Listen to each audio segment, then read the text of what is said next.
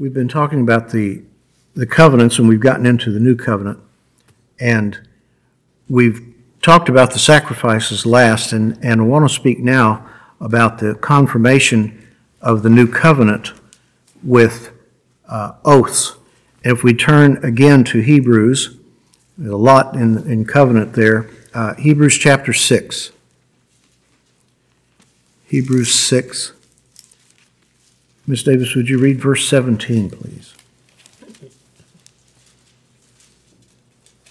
In the same way, God, desiring even more to show to the heirs of the promise the unchangeableness of his purpose, interposed with an oath. Interposed with an oath. This is God even doing this. Read 7:28. For the law appoints men as high priests who are weak, but the word of the oath, which came after the law, appoints a son made perfect forever. Okay. He's again just simply talking about that the son is part of this oath. Now I want to turn to Matthew chapter 5. Everybody turn to Matthew 5.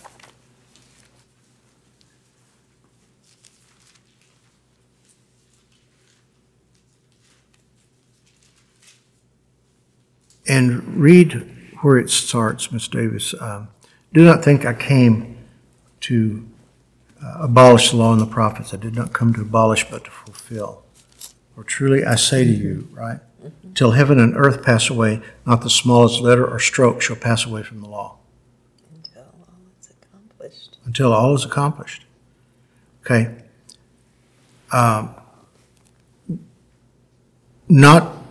Jesus is doing something that he is allowed to do. Man, as we know, would swear by the gold of the temple, or if they really swore, or the temple, or by Jerusalem, or whatever, these different things. That's why you see those things actually mentioned here. But Yeshua does something worse than a city. He swears by an entire planet. He swears by heaven and earth. He swears by the entire universe. He says, until heaven and earth have passed away. Did you hear that? But he can do that. Why? Because he's the creator. All things were created through him and for him. He is the one in which holds them all together. And so he swears by this until heaven and earth pass away. Now what's interesting, there's a lot of things about this. First is jurisdictional, but there's another thing about these signs, is these are the same signs and promises that were given to Noah and to Abraham. Abraham, step outside, look up. Now, if you can count the stars, that's what your descendants are going to look like. Well, okay, and he couldn't do that. Do you understand? I mean, God is making sure that all of these things are connected, interconnected here, even in the confirmation with oaths. Turn to Galatians chapter 3. And again, we know that there is the confirmation with oaths, and there are the laws, the stipulations of the covenant, but with the stipulations, there would be also the curses. And those curses would be spoken out. And Ms. Davis, if you'll read, let's start in 10 and read through 13. For as many, Galatians 3, yeah, 3. you're doing good. For as many as are of the works of the law are under a curse. Okay, did you get it right there? You hear it? If you're doing the works of the law and you're saying that I'm going to get my righteousness through the works of the law, you're under a curse. Why? Because your righteousness is filthy rags. It's not going to work. Go ahead. For it is written, cursed is everyone who does not abide by all things written in the book of the law to perform them. Now that no one is justified by the law before God is evident, for the righteous man shall live by faith. However, the law is not of faith. On the contrary, he who practices them shall live by them. Christ redeemed us from the curse of the law, having become a curse for us. For it is written, cursed is everyone who hangs on a tree, in order that in Christ Jesus the blessing of Abraham might come to the Gentiles, so that we might receive the promise of the Spirit through faith. That is fascinating. Now, what does Paul, now he is appealing, again, we're going to go through this a little bit, but Paul here is first he says that here's the curse. And then he says Christ was made a curse for us. So again, we had the curse on us.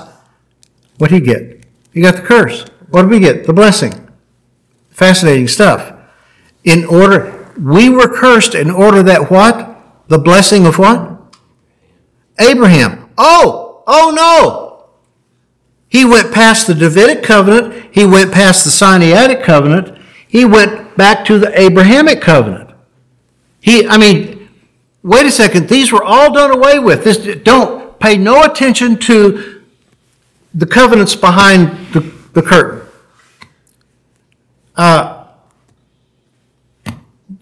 No. These covenants, we talk about them so blithely. Is that a good word? And it's a cute little fairy tale. This stuff is powerfully real. And the Abrahamic covenant, he says, we were blessed with what? Read that again. Blessed with what? In order that in Christ Jesus the blessing of Abraham might come to the Gentiles, so that we might receive the promise of the Spirit through faith. Now, it got a little worse right there. We are going to get the promise given to Abraham, the blessing given to Abraham. I just forgot. Read the last line to me. Receive the promise of the Spirit through faith. Of the Spirit. Now we are getting the promise of the Spirit through who? Abraham, comma, who? The believer. The believer. Abraham, the believer. Anyway, fascinating stuff. Now let's go to, we know the bloodletting with the incision. Jesus, let's look in John 6. John 6. Would you read 53 through 56, Ms. Davis? Jesus therefore said to them, Truly, truly, I say to you, unless you eat the flesh of the Son of Man and drink his blood, you have no life in yourself. He who eats my flesh and drinks my blood has eternal life, and I will raise him up on the last day, for my flesh is true food, and my blood is true drink. He who eats my flesh and drinks my blood abides in me, and I in him. You want me to read? No. Okay. Look, you cannot, because we're Gentiles, you can't get what an incredible shock to everybody that this Jewish rabbi saying, come on, for most folks, that's who he is. He's another rabbi. Look at the group he's got running around with him, and you have to be upwind from him because the smell is just awful. That's his disciples. Oh, brother. And he looked at them and said, Eat my flesh. Oh, let's push it beyond that. Drink my blood. There were LOLs that would have just passed out at that one. Little old ladies. This is too much. Too much. Cannibalism, drinking the blood. Everything that's non-kosher is what he's just bringing out. Everything that is vulgar, heathenish practice and sin is there. And he just told them. Now, again, I brought up a few, or at least once during this teaching, that with every covenant, with I think the exception of one, and I bet it's probably there is a dietary law change. Every time. There's this, covenant of creation, these are the plants you eat. Covenant of the Adamic covenant, here's the plants that you can now eat, and by the way, a bunch of them now have thorns and thistles. we can assume, I think safely, that when Adam and Eve were moved out of the garden, he brought them to Texas because there were thistles, thorns that they were going to get poked by. Anyway, we see the conditions in these covenants and the curses, and notice that he is looking back to, again, with the Abrahamic covenant, which was before the Mosaic. And so he appeals to these different ones. But each one of them with these dietary law changes. And I think he was kind of setting, if the Jews have been paying careful attention, I think he was kind of setting them up for something. Guess what? There's going to be a dietary change. Remember the Noachic covenant, then we could eat meat?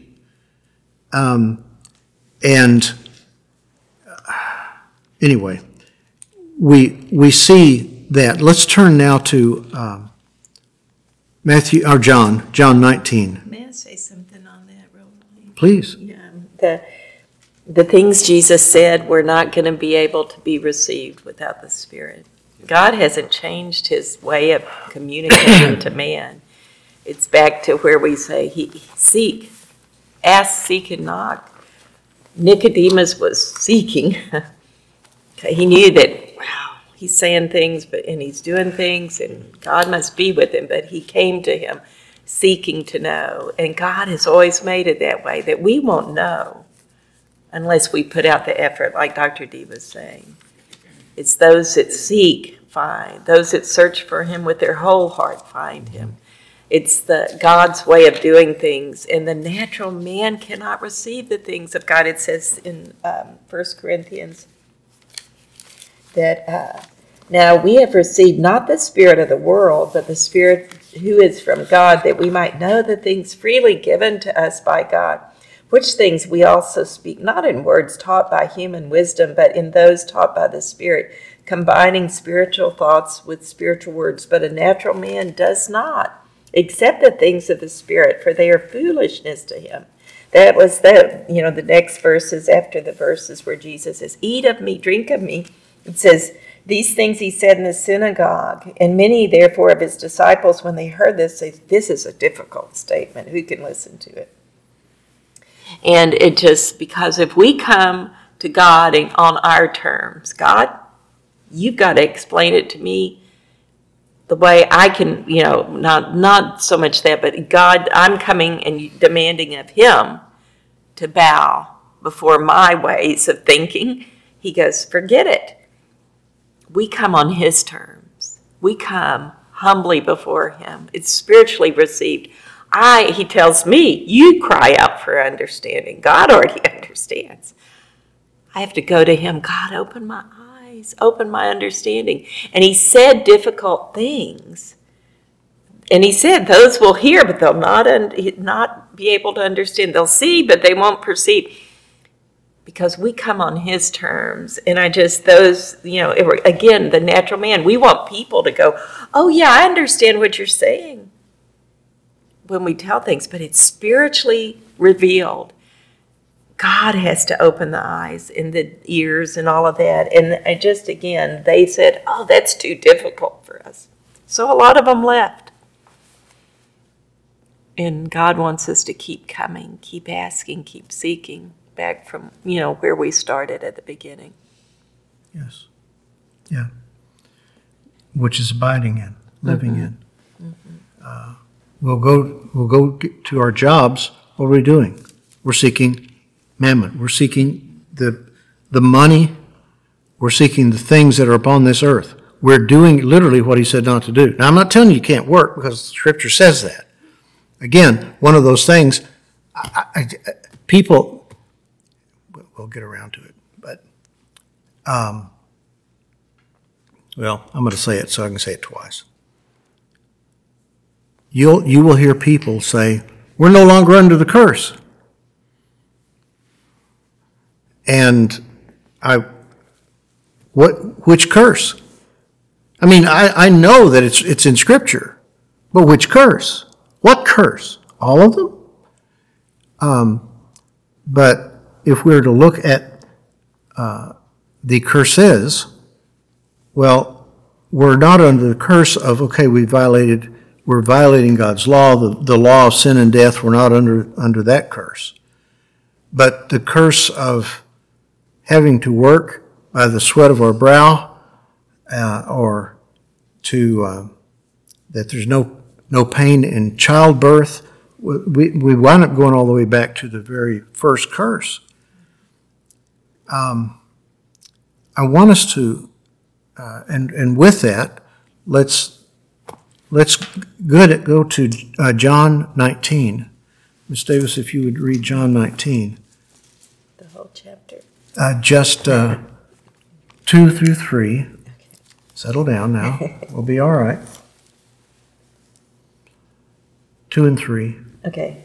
And they began to come to him and say, "Hail, King of the Jews," and to give him blows in the face.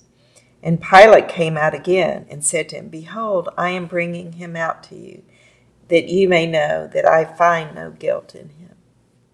Okay. Read verse 34 for us. And one of the soldiers pierced his side with a spear, and immediately there came out blood and water. Very good. Thank you. The reason I'm bringing this up is because, again, a covenant requires bloodletting and with making sure there's an incision there. Now, I want everybody to turn to John chapter 20, please. And I'll read here. Verse 24. But Thomas, one of the 12, called Didymus, was not with them when Jesus came. So the other disciples were saying to him, "We have seen the Lord." But he said to them, "Unless I see his hands, the imprint of the nails, put my finger into the place of the nails, put my hand into his side, I will not believe." After 8 days, his disciples were again inside, and Thomas with them. Jesus came, the doors having been shut, and stood in their midst and said, "Peace be with you." Then he said to Thomas, "Reach here with your finger. See my hands. Reach here your hand and put it into my side. Do not be unbelieving, but believing." And Thomas answered and said to him, "My Lord and my God." Whoa. I know we will. Do we actually have? What is Jesus doing? He is taking the wounds there, and that is the incision with the bloodletting. We see that, and he is speaking out something. Believe because of these wounds. This is blood covenant. Okay. Now let's. I want to go to. We're going to go and talk about the name exchange. And again, we've mentioned this before, but remember, we take up his name Christian, Christ, little Christ. And that's only one way that we take the name, and there's others that I think are a lot more important than that one. That one has almost become worthless to say. But I want us to turn to Hebrews chapter 2. Ms. Davis, if you would.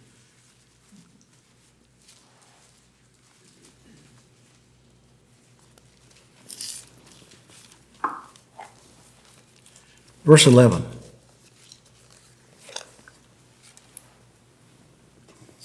For both he who sanctifies and those who are sanctified are all from one Father, for which reason he is not ashamed to call them brethren. Now, this is wild stuff. I know we don't get it because you grow up with it and it becomes big deal, but it's a big deal. He's not ashamed to call them brethren. You are brother or sister to the Son of God. This is nothing short of amazing. Now, but I want to go on a little bit further. Revelation chapter 2. Ms. Davis, will you read 17, please?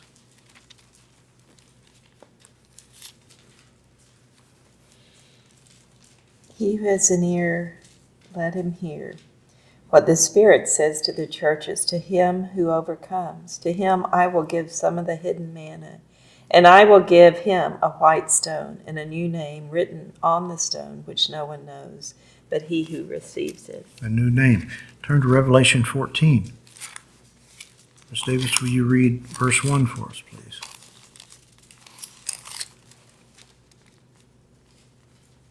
And I looked, and behold, the Lamb was standing on Mount Zion, and with him 144,000, having his name and the name of his Father written on their foreheads. Okay.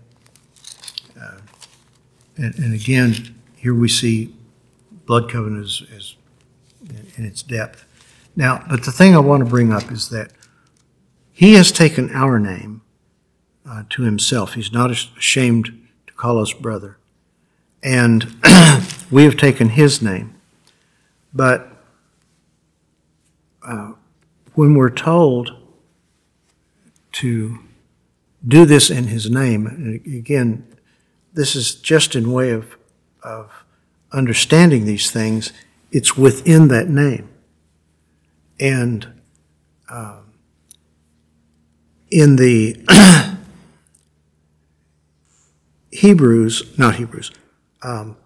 Matthew chapter 28, he gives us the Great Commission.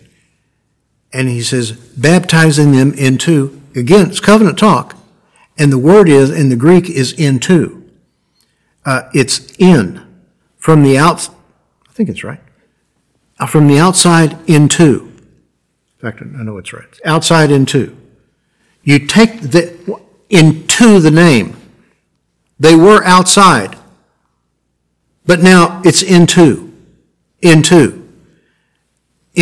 name into Father's name, into the Son's name, into the Holy Spirit's name. And it's a changing of our identity. I can't say it loud enough. This is what Scripture is talking about. We're told to ask and act in Jesus' name. And we don't get that in the Mosaic covenant, God said, okay, here's my name, Yahweh. Okay, I want you to use it to swear by. Well, now, oh no, we won't even swear by his title.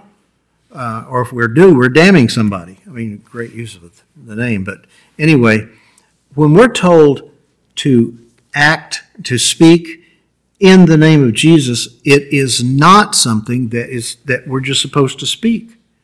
It is positional. It's identity. We are in that name. And to be required every time you pray to stop in the name of Jesus, that's not what he was saying. It really, literally has become a vain use of the name. Do not pick up the name of God and use it in a vain way. You shall not take the name of the Lord your God vainly. Okay? And yet we do.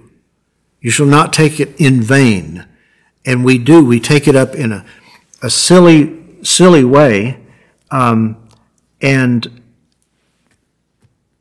the word, I looked it up. I can't believe I did this, but I did.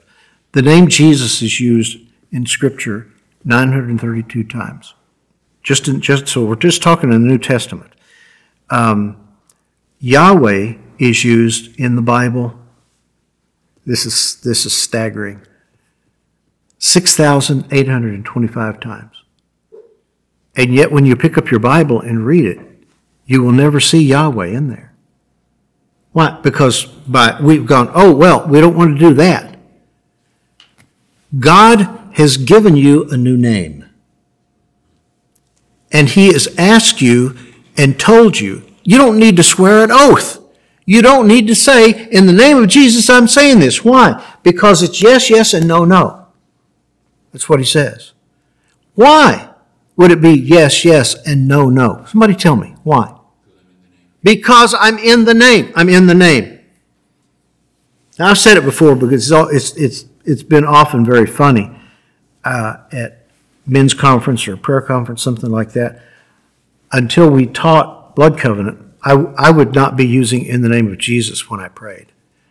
There were people that were incensed until they heard this part of the teaching, and they would come up afterwards laughing, and then they would say, I was ready just to tear your head off because this guy obviously is not a Christian. Why? He prayed and didn't say in the name of.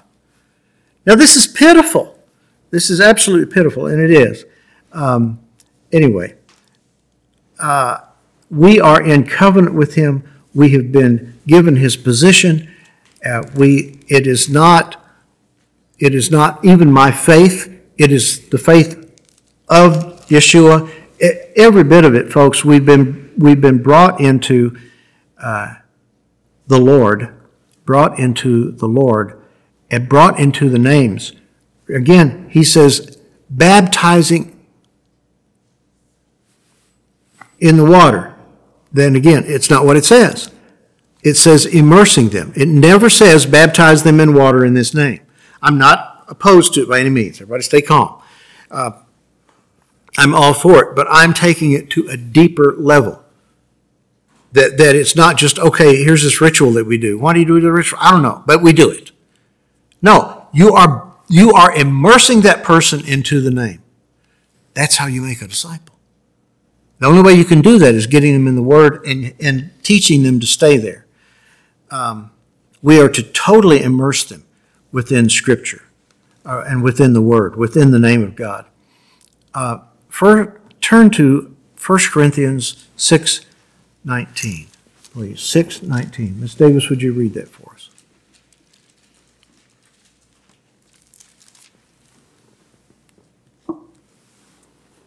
Or do you not know that your body is a temple of the Holy Spirit who is in you, whom you have from God, and that you are not your own? Okay, you are not your own. You know, that says two things. It says that the Spirit is in you, and it says that you're not your own. What's that saying? The Spirit is in you. But it's also saying, but you're not who you used to be. Why? You're in Christ. Okay? And if we look at it, my name is his, my identification is his, I live within him, he lives within me, I'm clothed with him, he is clothed with me, his life, the Holy Spirit, has become in me, and my life is hid within him. By covenant, we have become what Jesus said. That got him killed eventually. And they tried to kill him earlier because of one thing. My Father and I are one. It's time to do the killing. And yet, that has now been given to us. You and Father have become one, being in covenant with Yeshua. And we'll come in for a landing there right for today. Ms. Davis, do you have something you want to add? Yeah, in there, just please? on the name thing, this is cool. I was reading about this, but in thinking on the scriptures that talk about it in relationship with covenant, we receive his name, but just like with Abraham, his name was changed. Peter, Jesus said, your name's going to be this now.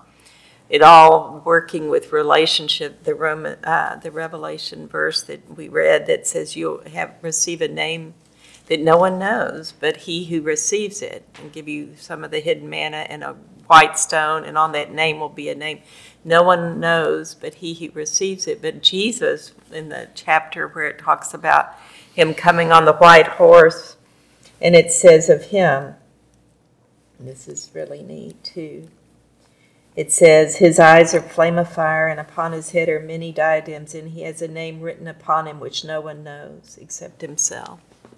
It's a relationship with God. And the name change, all like with Jacob, you will become Israel. That covenant, but it speaks of a relationship. And just like I read recently, because I've thought of that before, but I had never seen about Jesus having a name that no one knew except he knows it. And the Ludis bring out how we give nicknames to people. We give nicknames to those that are dear to us, and that how that's, in different ones in David's mighty men, they had different ones had names that were significant to their relationship with David, almost like a nickname. And they were called because of the dearness of that relationship. They had that close relationship, and so they had this special name that was given them by that person that they were in this relationship with, and that's God speaking that to us. He'll give us a new name that no one knows but he who receives it. And just like when Jesus, it wasn't calling her a different name, but when Jesus called Mary outside the tomb, she immediately recognized him calling her name. And God, it's about relationship. It's not some stagnant thing. It's a living relationship with God that he's called us to. And just that's so neat that the Lord in that covenant has a name. I love how John would refer to himself, the disciple whom Jesus loves. It sounds so arrogant, but it wasn't. How did John know that? Because John was the one that hung on the words of Jesus. John was the one that wrote about keeping his word and loving him, and that's how you love him. John was the one that was given the revelation of Jesus Christ, the one disciple that didn't die, that we know of, a martyr's death. And he was the one that knew what God was after in relationship, what the Lord Jesus Christ was after in relationships. Us love him and be intimate, so he could say, I'm the disciple whom Jesus loves. And it's about relationship. The whole thing of covenant is about being like Abraham, the friend of God, being in that intimate relationship with God. And so the name and the name exchange and the name that he has for us that no one knows but he who receives it, that's all speaks of that intimacy. Even Jesus with the Father, he had a name that no one knows. Mm-hmm. So anyway, just those things very good. I'm again, I laugh. I don't know how many times I've taught blood covenant. And every time I do, I find something else. It just stuns me. Amen. Thank you.